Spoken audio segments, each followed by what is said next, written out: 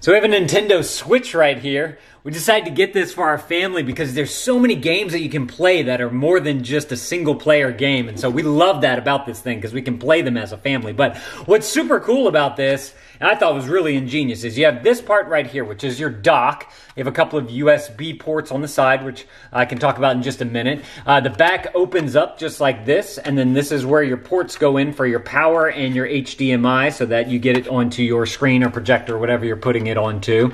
That works fantastic. Just simply close it up. You'll notice down here in the bottom, there's a little port down there. And this has a little port right here. So you can either opt to put this down into here, and then you play it on whatever screen it's connected to, or, of course, there's the big screen right here, and since it has a battery inside of it with the two controllers on the side, you can play the same games that come for the Switch right here on this screen for the Switch. So it's kind of like, you know, if back in the day you had a Nintendo. I definitely had a Nintendo. And then everybody else had, you know, other people had a Game Boy. And you couldn't play Nintendo games on the Game Boy, but the Game Boy was cool because you could take it with you everywhere you go. It's kind of the same thing, except it's all in this whole unit right here. You could do both things. You can take your games on the go or play them right here on the big screen. Love it.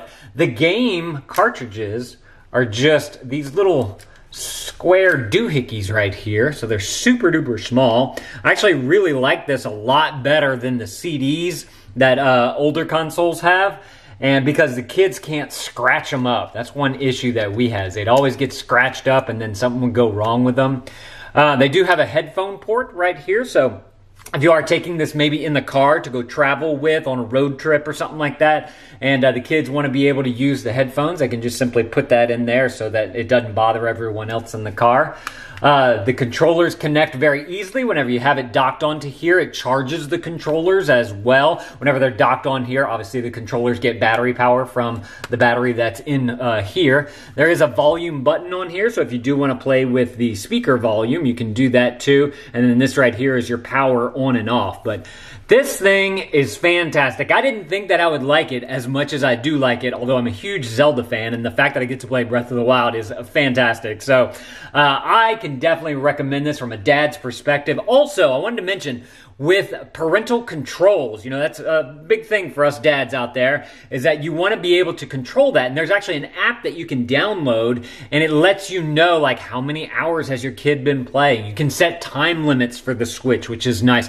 I wish you could set time limits for each individual profile that you do. They haven't gotten to there yet, but I think that that's something that's going to be coming. But this is a fantastic device. I highly recommend it if you do want to get your kids into gaming. Nintendo is definitely the way to go. Thank y'all for watching, and Dad out.